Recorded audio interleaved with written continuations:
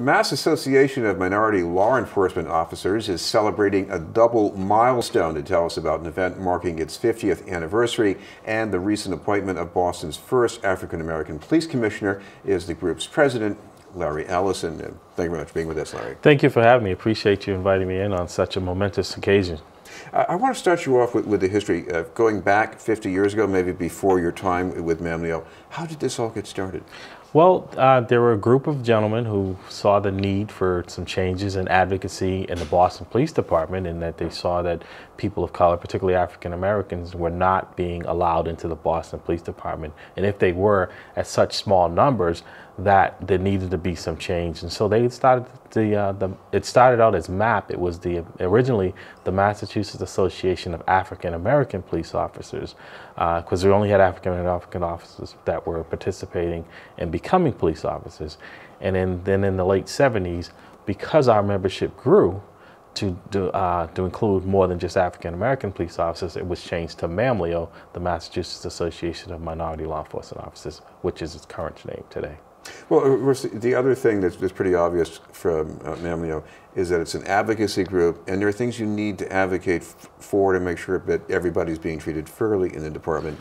Give me an example. Absolutely. As a matter of fact, we were in your show, myself and Sophia Hall, as a matter of fact, the Lawyers Committee for Civil Rights, who is actually turning 50 this year as well. We were on your show several months ago in one of the lawsuits regarding the drug hair testing. That's one of the issues that we've been tackling, and since then we've had several officers who had been terminated over that policy return to work because of the advocacy of our organization. Now, another thing that's interesting here is you get into the dynamics of representing police officers, but to some extent you're also trying to be advocates for community needs, public safety needs even. How does that work with MAMLEO? We do a lot of work in the community. I think you're right. People think that we just advocate for police officers, but we do a lot of community outreach. We do a lot of reaching out to young people, to the elderly. We have several events a year. We do Halloween parties, Christmas parties, Thanksgiving. We have karate classes there at our organizations. We have dance classes there for young girls there at our building. So there's a lot of outreach that goes on that is not police related. What I also read between those lines is that you're making contact with the community, and maybe you're getting some people interested, motivated to join the police department. Is that going on as well? Well, absolutely. There's a young man that I mentored early in my career who approached me. He had some interest in becoming a police officer. He was 15 at the time. I didn't know this young man at all. I was doing a paid detail at the time. He approached me in the store and said, hey, I was interested. I've been turned down by several other police officers. I know you're going to say no as well. I'd like to see what you do. And I took him up on his offer, and I said on one condition, that you take me to school with you. And he did, and he went on a ride along with me. It was life-changing, and he has now been on the police department for 5 years. He graduated from high school, went on to college, and now he's a Boston police officer. Speaking of life-changing events, what got you onto the police department? I was attending South Boston High during busing, and I happened to be the first African-American senior class president in South Boston High, and at the time there was a gentleman there who was a superintendent, Martin Mulkern, and because of my activities as the president, I got a chance to be involved in a lot of activities going on and issues within the school, and one of them was meeting regularly with the police department about safety. And we got to know each other, and he said to me, hey, you know, I think you'd be a good candidate for the Boston Police Cadet Program, which is not a police officers, the ones who wear the white shirts.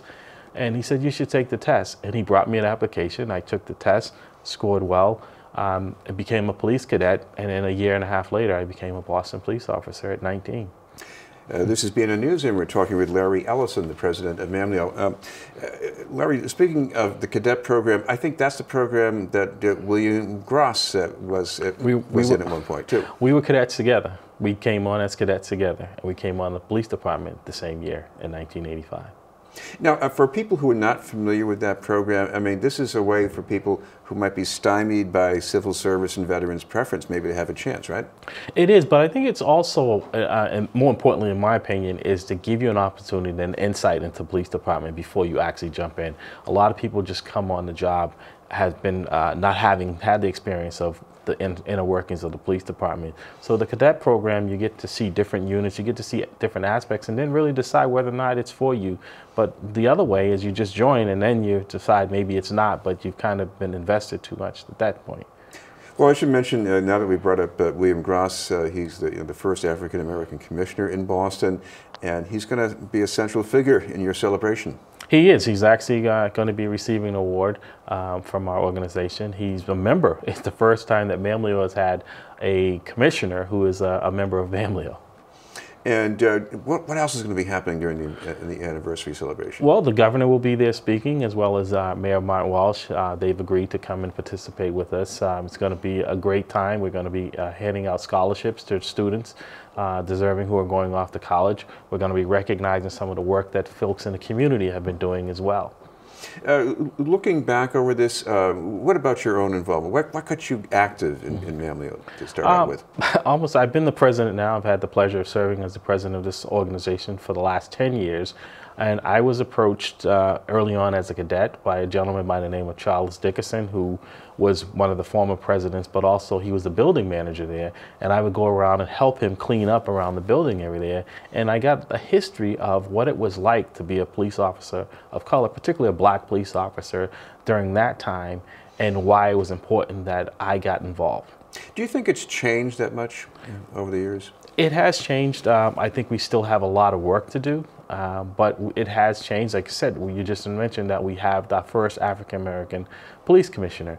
And I just hope that it gets to the point where that's not the issue, that the person is, that we recognize their ethnicity, but we just say he is the police commissioner and not African-American. We should mention for people who might want to go to this event, is there anything we can say about when and where it's happening and how they can follow up with that? Sure. It's going to be held on Friday, October 19th at Lombardo's in Randolph from 7 p.m. to 12 midnight. We still have a few tickets left, but right now we're at over 400 people are expected to attend the event on Friday night.